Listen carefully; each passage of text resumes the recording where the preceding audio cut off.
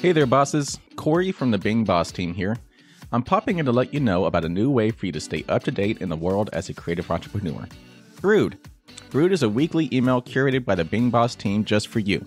We share articles, podcasts, and resources from around the internet on the topics of mindset, money, and productivity to help you show up and do the work in your business. Learn more and sign up for free at beingboss.club/brood. That's beingboss.club/BREWED.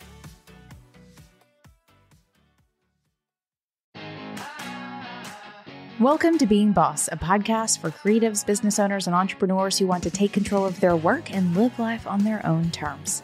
I'm your host, Emily Thompson, and in this episode, we're diving into a conversation with Joy the Baker on her journey of becoming a self-made baker and food blogger, and diving into fraudy feelings and revenue streams. You can find all the tools, books, and links we reference on the show notes at www.beingboss.club. And if you like this episode, be sure to subscribe to this show and share us with a friend.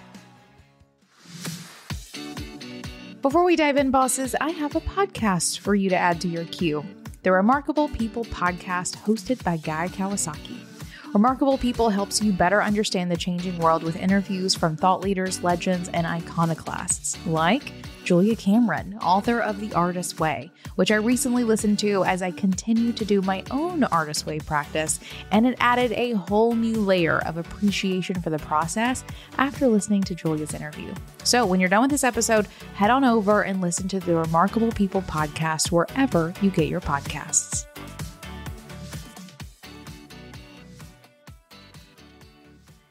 Joy Wilson is well known for her daily dabbles in butter and sugar as her blogging alter ego, Joy the Baker. Since 2008, Joy has shared her indulgent and comforting yet approachable recipes through her popular blog, joythebaker.com, inspiring home cooks of all ages every step of the way.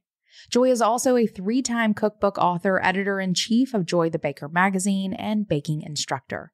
6 years ago, Joy moved from Los Angeles to New Orleans, where she transformed her home into a kitchen studio called The Bakehouse, where she tests recipes and holds weekly in-person and virtual baking workshops for students from around the country.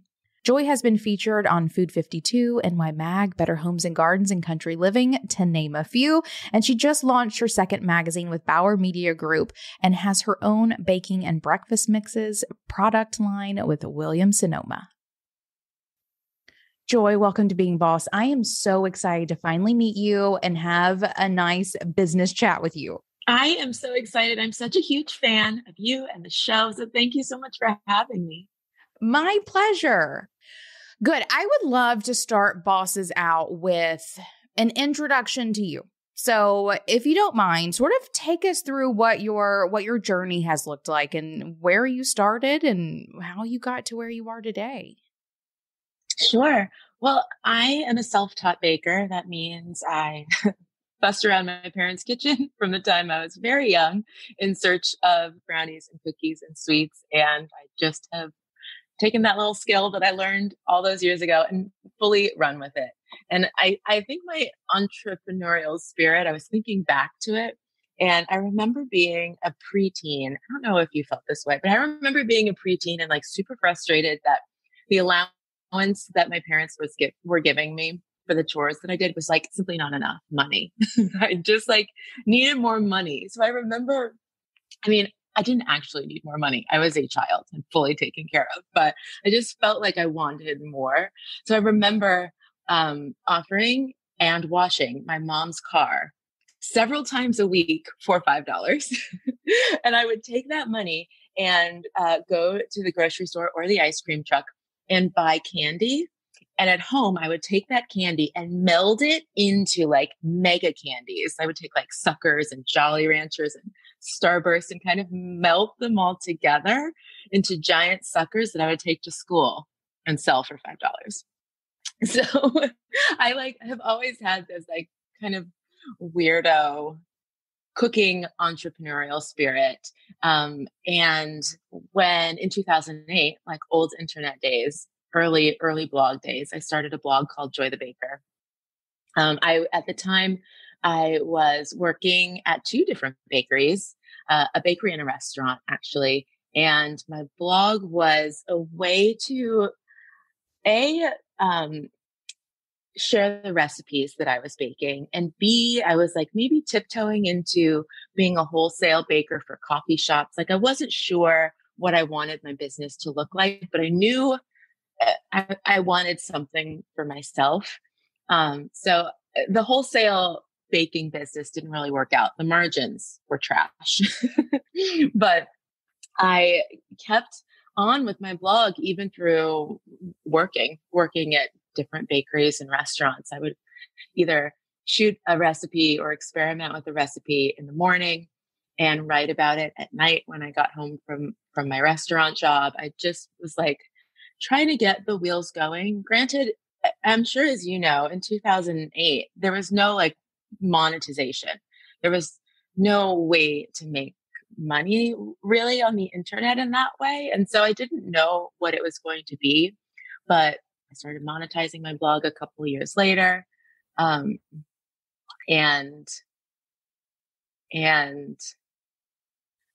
what happened next? It feels like so long ago. Right. Okay. I do want to stop you really quickly though, because I do have a couple of questions and then we'll get into what happens next. So one, I do just want to make a point that I love that you were like melting down candy as a kid. Like what, like a mad scientist child you were.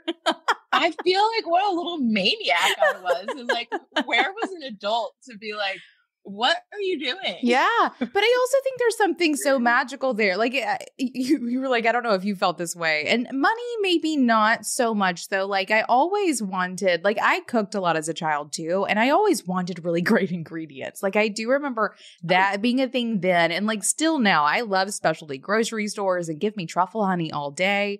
And like those sorts of things. Right. But I remember selling painted rocks as a kid. And I mentioned before we got on that I have a retail store. I sell crystals. Like I have a rock shop. So even like as a kid, I was painting and selling rocks to neighbors. I don't actually know if I was selling them. I was trying to sell rocks to neighbors. Right. And so doing it now. So I love that you were melting down candy and like sort of having your own like crazy kid manifestation of that thing that you were going to end up doing one day.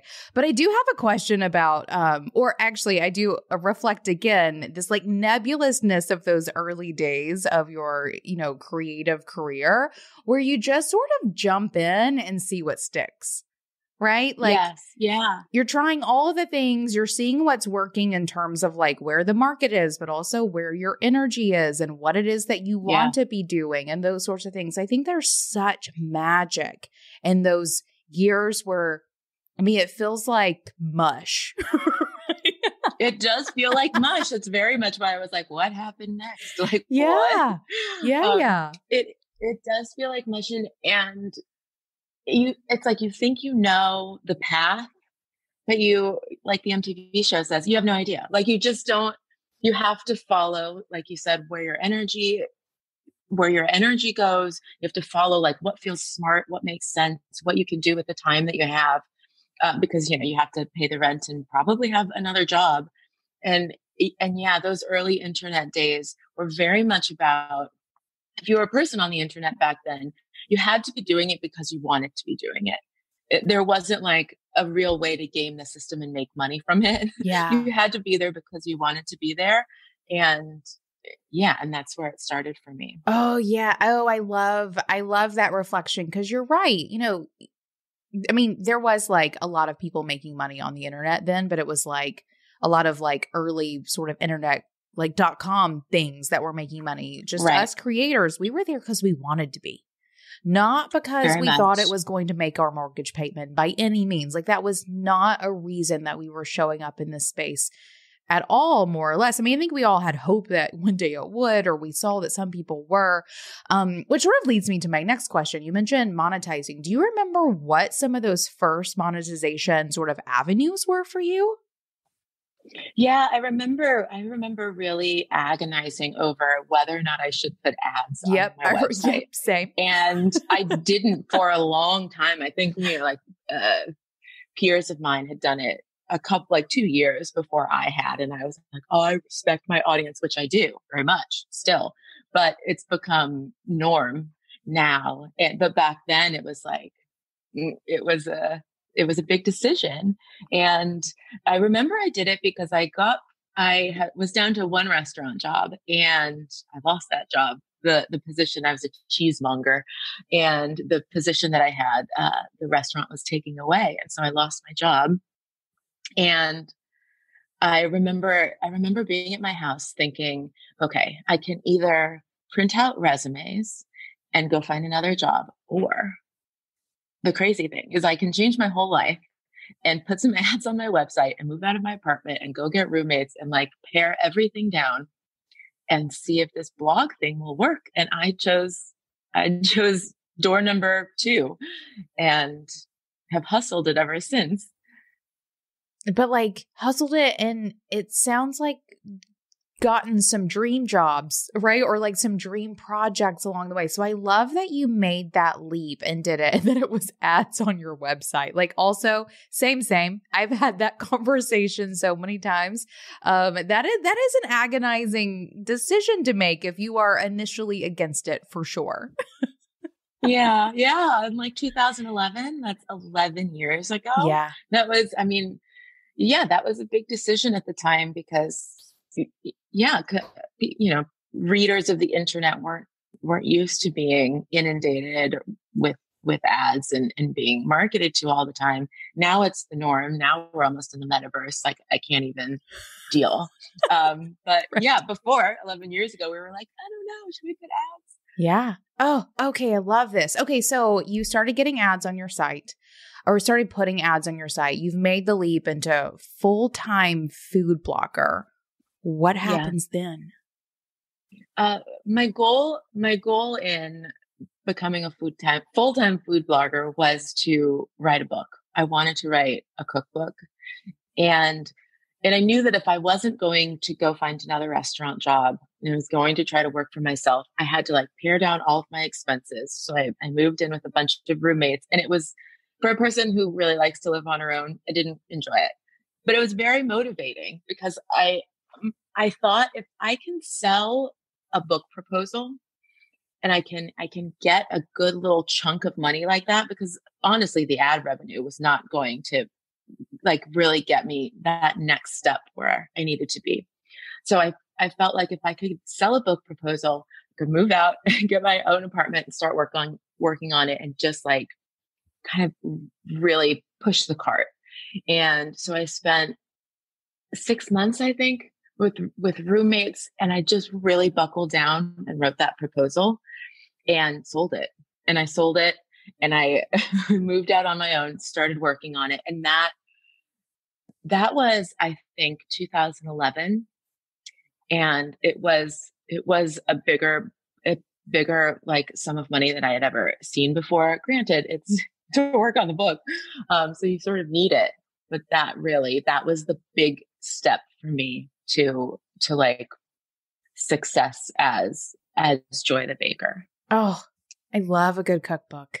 Love a good, and the act of like creating a cookbook though is a huge thing. So how were you then juggling? Like, what did it look like for you to juggle sort of trying to build this business on the side and now having this project that you're doing that I would imagine, takes up 150% of your attention, more or less. Yeah. What was it like to juggle that? And then sort of what happened afterwards? Yeah, it's so, I still find it difficult to work on parallel projects because, one will be short-term blog posts, recipe development for Valentine's Day, for Easter, for spring. That's happening now. And at the same time, I'm working on either a book that is literally 2 years out or a magazine that's like 6 months out. And so that parallel path is always a brain scrambler for me. I still haven't quite worked it out, but yeah, it's just, you just have to commit to creating all the time. Yeah. That's it. Right. Basically. So hard. Basically. Yeah. Okay. So, and a couple of years ago, you moved to New Orleans, and and feel free to correct me as I like shorten this, but I'm guessing buy a house and also start teaching classes in your kitchen. Tell me about this evolution from then being, basically sort of air quotes all online, though like is creating books all online? No, they end up being a physical project, but they're very much so like in your own little world, like situation, into moving into this like online offline hybrid model where you are not just an online entrepreneur or just a food blogger anymore, but you really diversify in an interesting way. Tell me about making the decision to do all of that. Yeah, I feel like my career path and maybe its trajectory it's all based on what feeds me and what feels good to me. And in 2000, I bought this house. It's a double shotgun in the Bywater neighborhood of New Orleans. I bought it in 2016 and I walked into the space. One side of the shotgun is just completely open. And you walk in the front door, there's a giant 13-foot cypress dining room table that leads into a big open kitchen.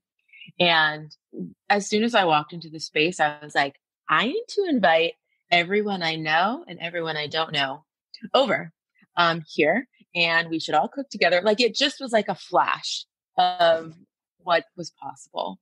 And so I started it. I named this house, it's my home studio. I named it the Bake House. And I hired a very, very lean, aka 2 people team to help me build a website for it, help me brainstorm and put up in-person classes. And so we started doing twice monthly 12-person baking classes around by my big Marble Island. And it's just the most fun thing. I love like welcoming strangers into this house. And it fed and feeds a part of me that like doesn't get fed by me typing a blog post by myself or me responding to Instagram comments and questions. It like feeds that connection that I crave. And so selfishly, it's been wonderful. And I think that people enjoy it too. Like we all crave that connection. And so I just built it in my house. Love it. Of course you did. Of course you did. Okay. I want to get into this online offline blend in a few questions because I definitely want to go there. Mm-hmm. I think that what you're doing there is something that so many of us, like, especially long-term online people, and I think anyone who ends up hitting that 10-ish year mark, right? Yeah. Plus ends up finding a place where you're like, I just miss people's faces, right? I miss like that in-person energy because you're right. It's not the same thing as, being on Instagram or whatever. So I want to get to that. But first I want to back up a little bit because this is all incredibly fascinating. I love a good windy creative story so much. And you're doing it in so many ways that like, here on the podcast, especially my previous co-host, she was always talking about like wanting to like, become a makeup artist, or like we all sort of fantasize about these other things that we want to do. Food blogging has always been one of mine. I could totally see myself doing it. It would be great. I would be so good at it, but a little busy at the moment. But you are a self-taught baker. Like you have no professional training in baking, correct? Correct. Okay. So I have to like dive into sort of some mindset things around this because you showed up or like you had restaurant jobs.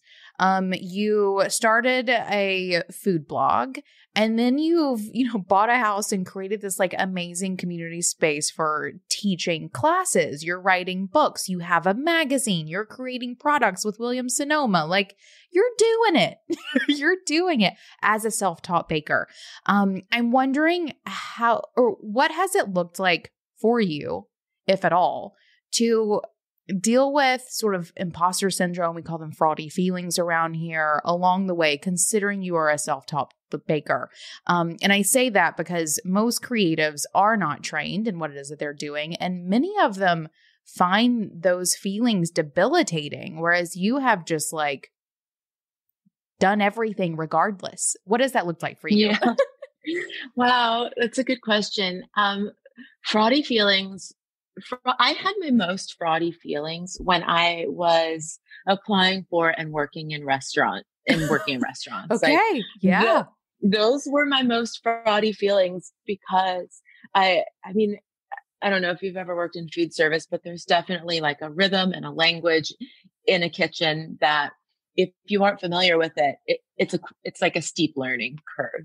And so I remember my most fraudy feelings were like getting a baker job and only cooking in my home oven, like pretending like having to pretend like I know what to do with a professional oven, know how to turn it on. Like things like that were terrifying to me, however many 14, 15 years ago. And I remember getting up, I had to be at work at like 4:00 in the morning. I remember getting to work at 3:00 in the morning so that I could spend an hour figuring things out and like messing up a giant batch of scones if I was going to mess it up. People would come to work at 4:00 and be like, "Oh, you're here." I'm like, "Yeah, just here early, just doing new things." Or if I had messed something up, I'd be like, "Oh yeah, I just got here. Like, don't worry about it," because I'd like messed up a batch of something and thrown it away. I got in so much trouble once for messing up a batch of chocolate mousse. I wasted so much expensive chocolate that I almost lost my job. Oh my goodness. But she survived. So when I think about fraudy feelings, that's what comes up for me as like in person, scary, being yelled at in a kitchen feelings and like really having to catch up. And I found that the internet, my own little piece of the internet that I had created in 2008 was like a safe place because I could say like, "Hey, I'm self-taught. This is a recipe I tried. This is what it looked like when I tried it. And here's the recipe if you want it." You know, I could be myself more. I could relax more. And so I never, in those early days, I didn't claim to be a great baker with all the answers because I wasn't. I just was trying. And the invitation was for people to try with me. And so as I continued and grew in and with Joy the Baker, I got to be a much better baker.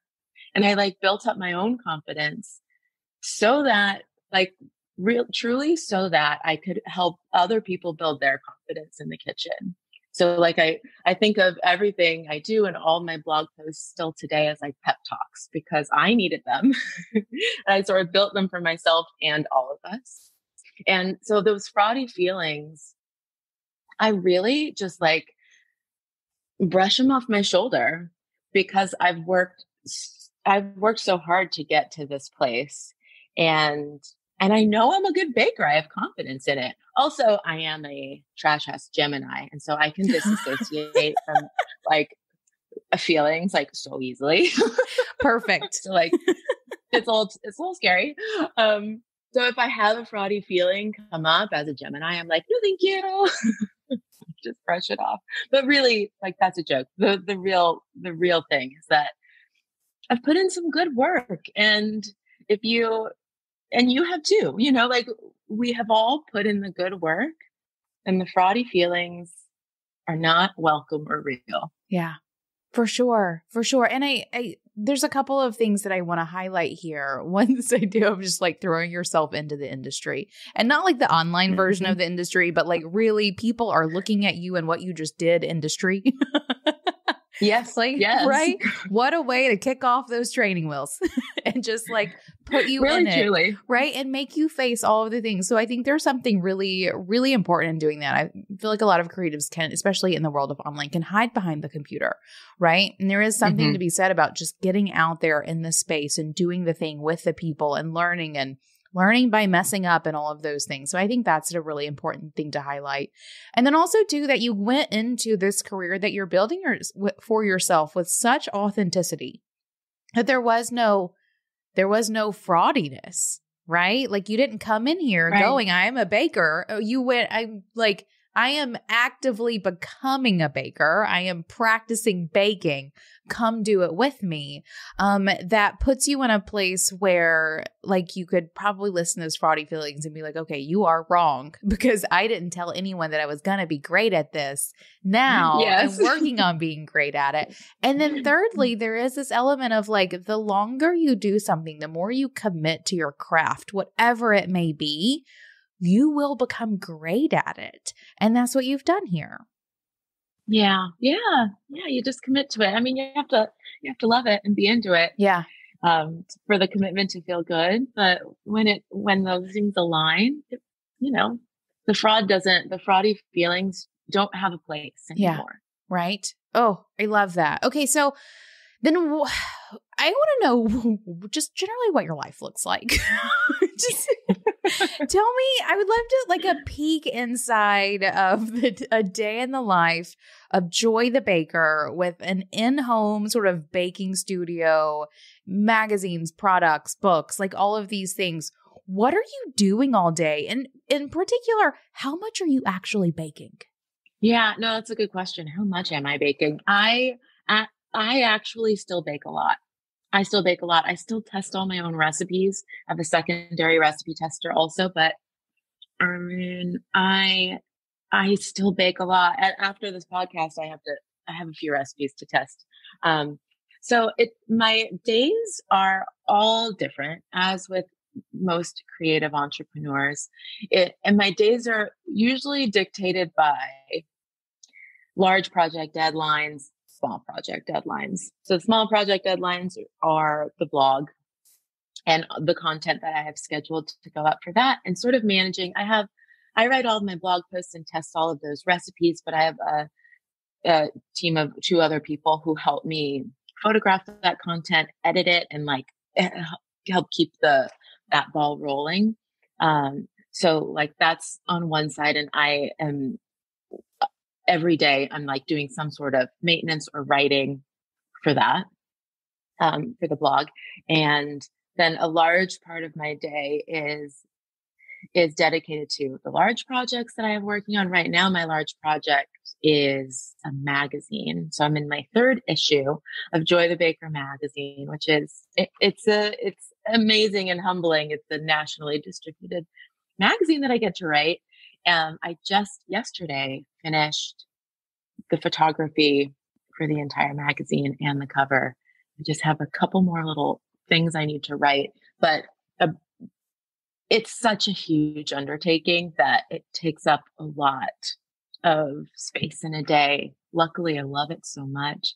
So on any given day, say like I wake up, have some coffee, look at the emails, make a list, usually test a recipe or 2, say hello to people on Instagram, email my editor and tell her I'm sorry that I'm over deadline on the magazine, try to work on the magazine.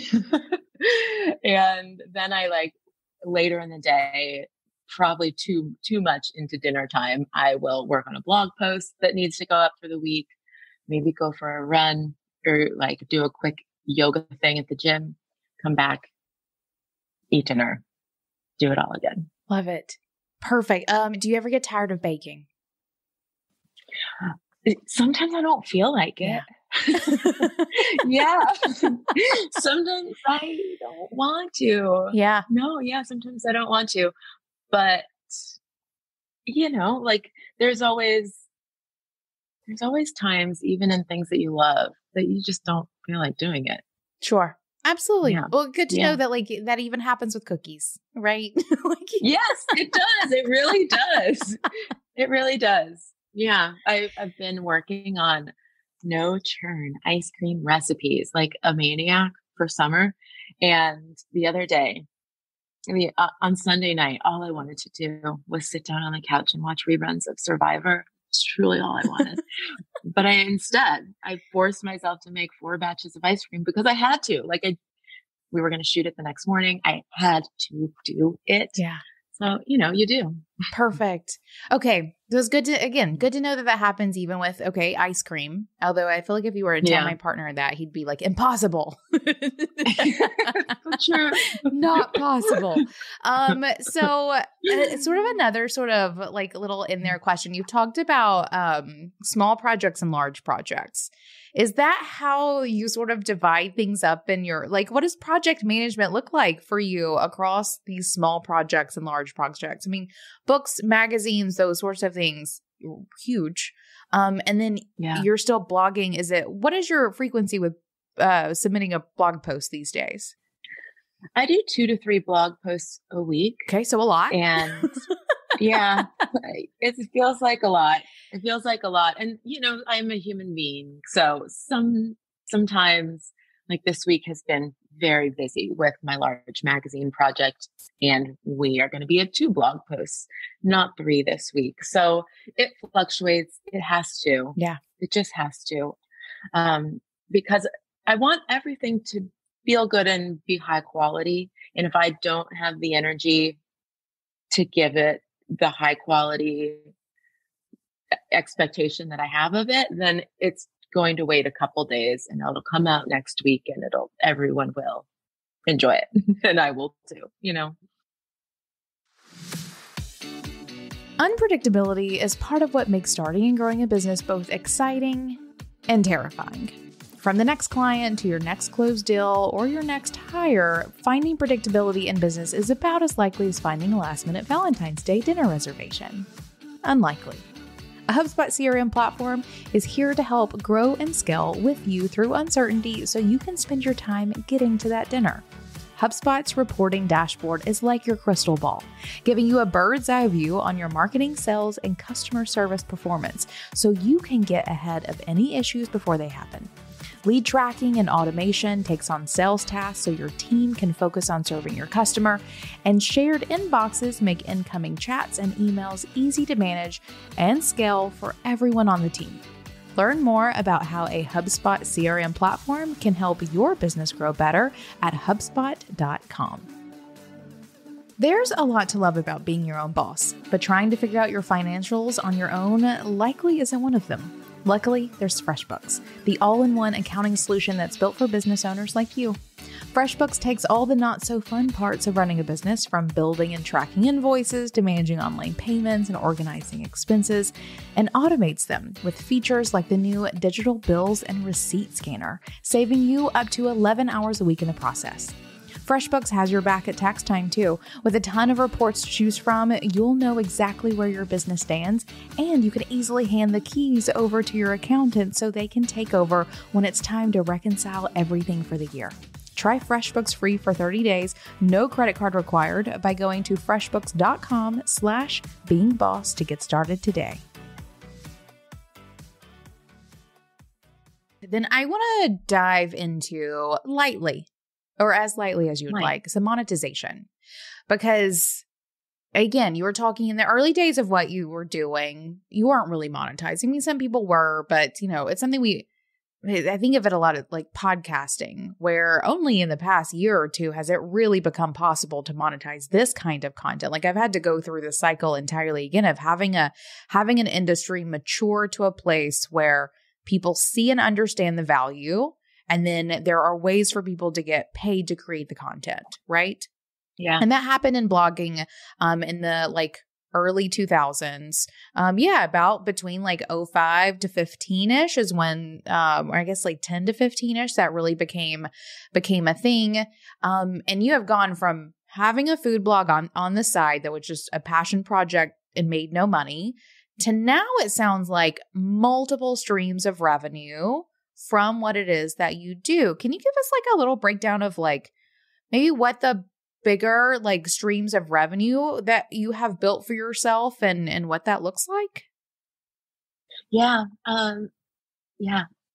So the site is monetized and so we have ads run on the site, and that is one very good stream of income for Joy the Baker. Also, the sites cost money to run too. So the ads on the site pay for this site to run, pay for the maintenance.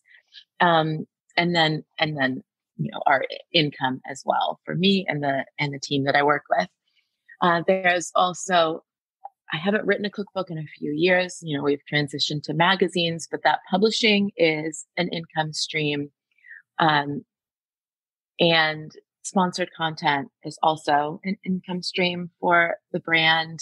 And then the bakehouse, the classes, virtual classes and in-person classes are another stream of income for Joy the Baker. Nice. So perfect. So a good diverse set of income streams that has you, I feel like some of it's pretty, what's like evergreen? What's the word there? Recurring, right? With the ads being something that's just sort of like there in the background. Some things are a little more active. It looks like there's a good mix of revenue streams for you there. Yeah. Yeah. And it feels pretty essential to have a diversity in income on the internet. As a person of the internet, you never know, things fluctuate all the time, different quarters, different seasons. Like things are always in flux. And so you need to have different pieces of fruit you can pull from off the tree that can sustain the business in your life. Yeah, absolutely. Well, I don't want to say especially for including food blogging, right? Like you have to have those. And you're right. I think that is a necessity for online businesses these days. Even, product businesses. Think about how you can monetize your website or maybe do sponsored content or think about how it is that you can create multiple revenue streams for yourself because it is imperative. Things fluctuate here. Yeah. Well, like at the drop of a hat. Things will change in the online world. Yes, they really will. It can be, it's scary, but it's also, I don't think of the fear side of it. I think of the possibility and that's what excites me and gives me energy. But also, I'm very thankful that I have a good base of income streams, but I'm always thinking of other ones and like kind of hard on myself for not, not fully diving into other things. I listened to your episode a couple of weeks ago with Spencer about online courses. Oh yeah. And I was like, oh, I'm so behind. I should have an online course. But so like I always have little spots in like, holes. I sometimes feel like there are holes in my business of like, maybe opportunities that I'm missing. But then I try to remember that maybe I haven't done it yet because I don't have the energy for it I'm not excited about it. Yeah. And if I'm not excited about it, it's not the right fit for me right now. So yeah. So I just, if people out there are like feeling stressed about or like left behind, I have those feelings too. And I just try to honor where my energy is and what excites me. Right. You have to put a damper on that FOMO. 100%. Yeah, right? Or it will eat you alive. It's there.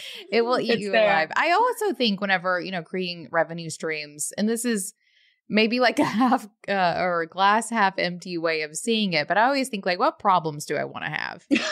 Right? Like, because it's easy to think like, I want the money that comes from this revenue stream. It's easy to think about that and to let that sort of be some rose tinted glasses over what it's actually going to require to create the thing. So like, an online course, for example, it's easy to think like, okay, some really great like passive income. It could be set out to be recurring. It's going to, you create it once and then you just sell it forever or, air quotes around all of that, by the way. Right. But then, and so it's easy to think, okay, that's a great idea. But I always like to look at the other side of it, of be like, okay, but what problems am I going to have with this? Of like, I'm going to have to keep that updated. I'm going to have to communicate. I'm going to have to deal with everyone who has lost their password, which is going to be everyone or whatever it may be. I always think like, are those the problems that I want to have? And that for me is what will easily put some FOMO to bed of like, no, you're right. Yeah. Online course or whatever it may be that I'm, thinking in that moment isn't for me because those are not the problems that I want to deal with today or any day. So that's how I look at it. I appreciate that perspective so much.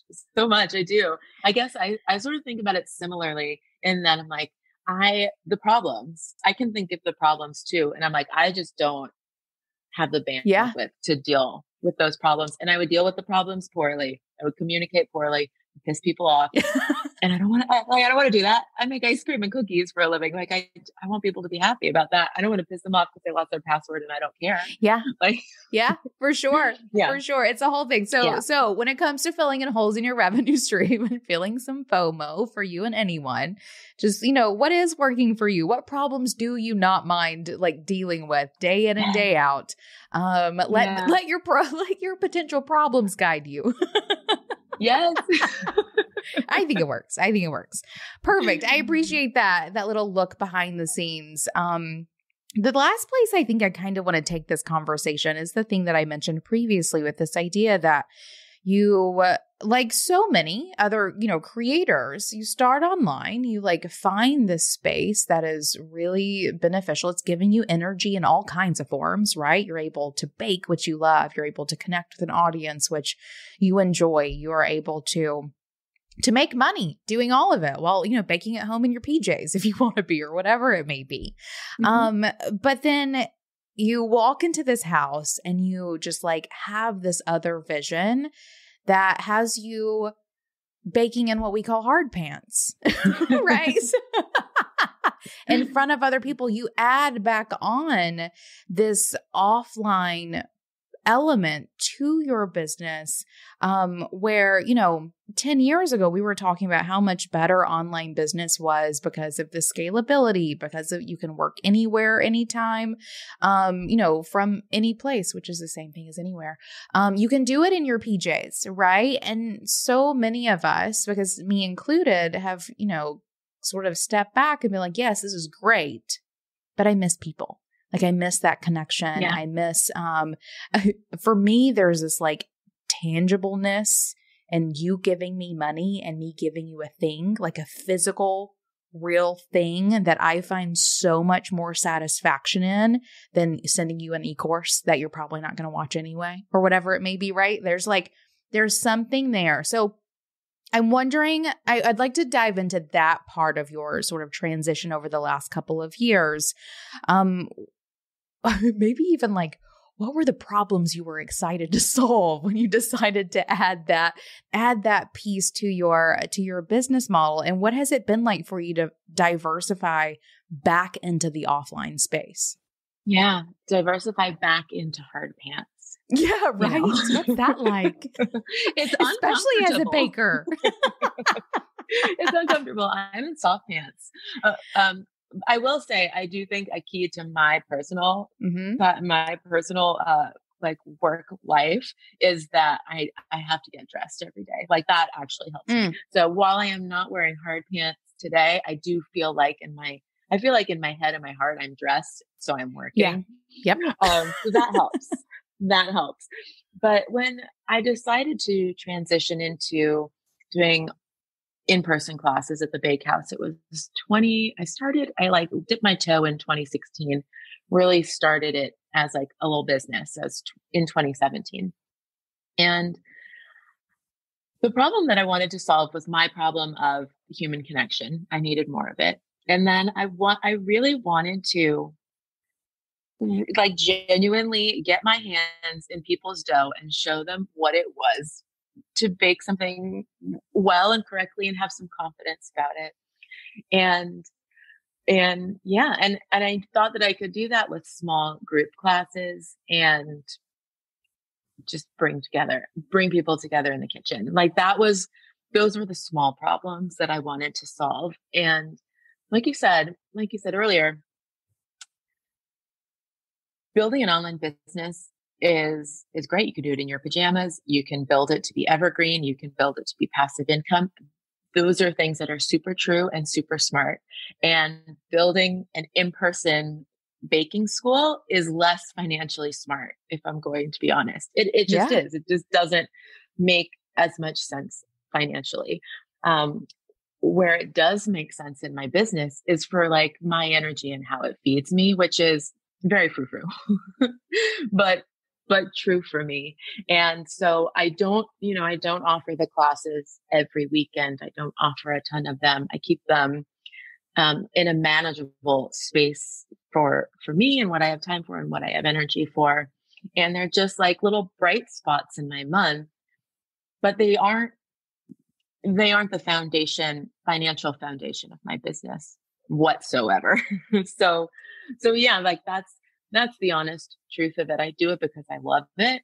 And I love connecting with people in person. And it's like a luxury of having other successful parts of my business. And yeah, so that's what the bakehouse is. But it reminds me, it harkens back to like 2008, 2010 for me when I was working on my blog for $0 and 0 cents. I do it because I love it. And it's a luxury that I have the time and space to do it. And it feeds me. And so like, that's why it happens. Not financially the brightest decision. Oh, but that's a better answer. Okay, good. It's the truth. I'm going to say it's a better answer because I think there is so much importance in building a business that makes you happy.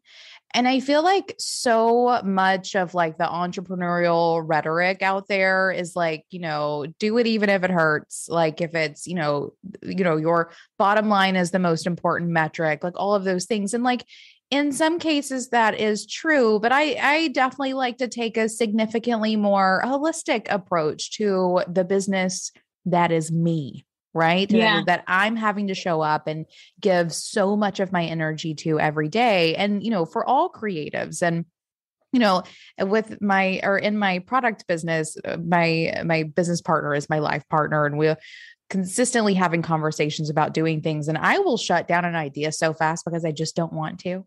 Like, even if it makes sense in all of the ways, like, it just doesn't feel right to me. And he's always like, but I'll do it. Like, I don't care doing so. I'm like, if you want to, that's fine. But for me, like, there is that feeling part that's so important because it gives you energy in the other places that do make more money. So I do believe there is this follow through, right? Yeah. That happens. Yeah. So it may not be sort of, fiscally responsible within the context of this single thing, but it really may make it possible for you to have the energy to do the magazine, right? Or to write the next book or whatever it may be. So I think it's a great answer. I love it. Good for you. Do what makes you happy. I do. I'm so bad at doing things that I don't want to do. I'm like pretty terrible at them. Yeah. So I've just let that guide me in my business. And yeah, we have like a humble but mighty little brand going from it. Perfect. And I do wonder though, like, but do you see any other benefits? Like, does it give you more clout for negotiating deals? Does it give you the opportunity to, maybe test recipe? Like, are there other benefits though, more than just making you happy? Are there other benefits more than just making me happy? I think that anytime you can build a multifaceted business and brand, it gives you more clout. So yeah. So I do think that it helps in like, like brand negotiations if I'm doing a sponsored deal. Like I have a lot of different ways that a brand, for example, can plug into my audience and work with me. And so, yeah. So I do think multifaceted, I'm like gesturing with my hands a lot, is the kind of business that I want to build for my personal happiness, but also it serves the business as a whole. Yeah. Perfect.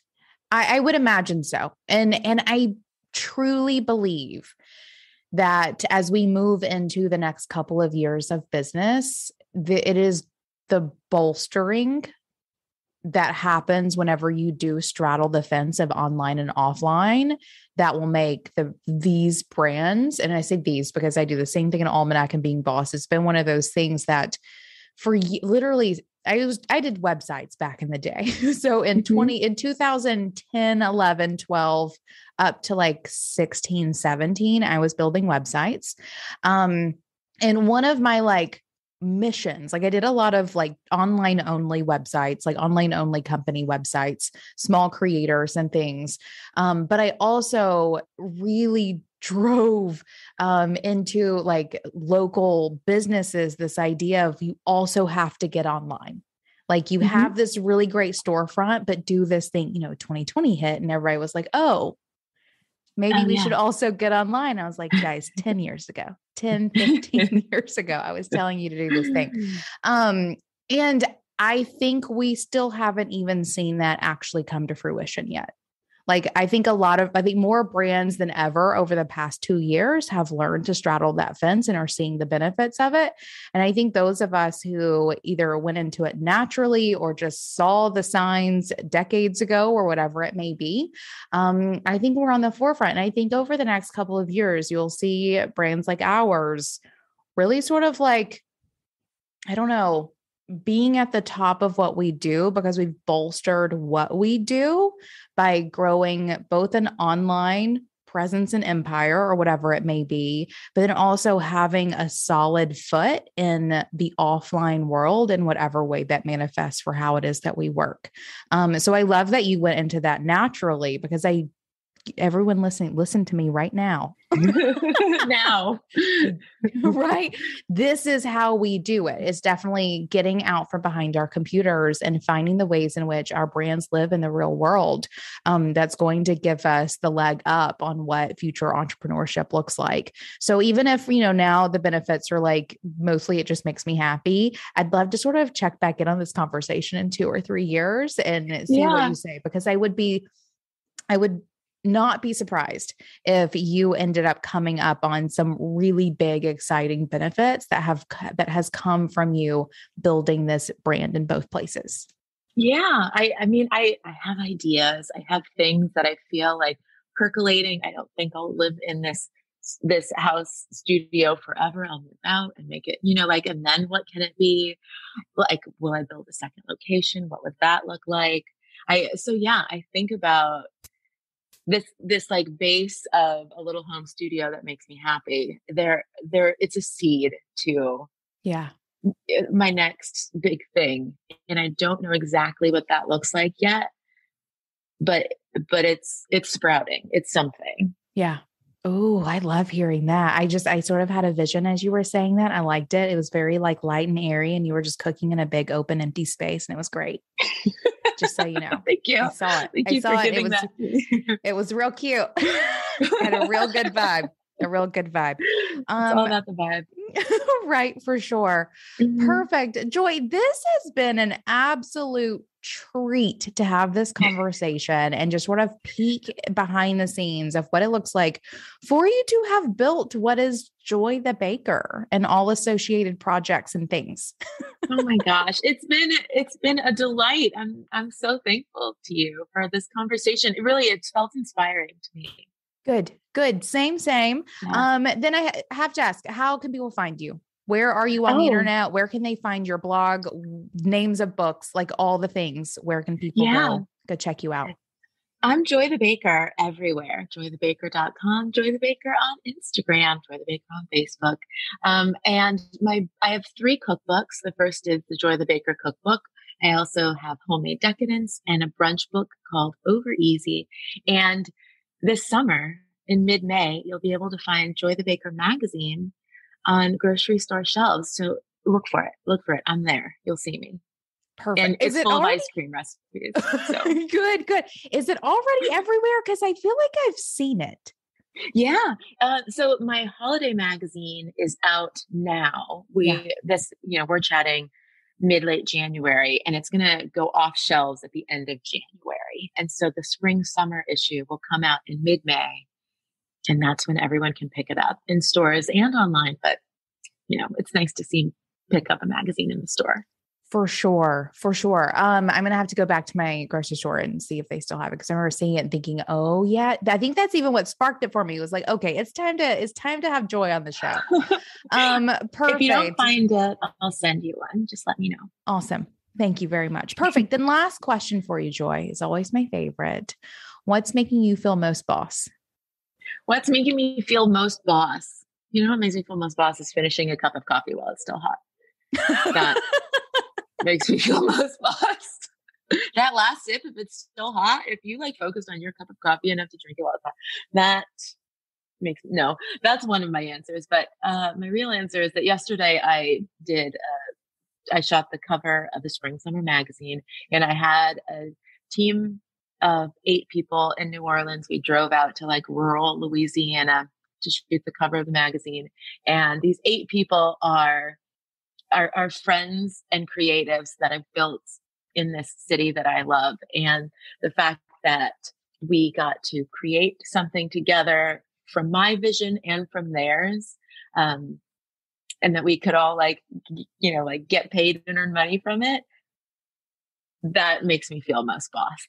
Like collaborating creatively for the money that we are worth is such an incredible feeling, and one that I'm very thankful for. Oh, beautiful answer. Thank you so much. This has been a pleasure. Oh, so wonderful. I hope we get to chat again soon. As a business owner, you likely have a website. And as a website owner, you likely want more Google traffic. But SEO, or search engine optimization, is likely not at the top of your long list of to-dos. But I'm telling you right now that it should be a priority for each and every one of us. And with the help of Ahrefs Webmaster Tools, getting your website found just got a lot faster and easier. Ahrefs Webmaster Tools is a free resource that will audit your website and prioritize the changes you need to make to improve your search rankings. You'll see which keywords your pages are ranking for, understand how Google sees your content, and discover how making changes can increase your organic traffic, which means more leads and sales for your business. It will do a full audit for you and keep working for you for free. Visit ahrefs.com/AWT for this free tool. That's ahrefs.com/AWT, ahrefs.com/AWT, or find a link in our show notes and help your website be a better asset for your business. Now, until next time, do the work, be boss. Yeah.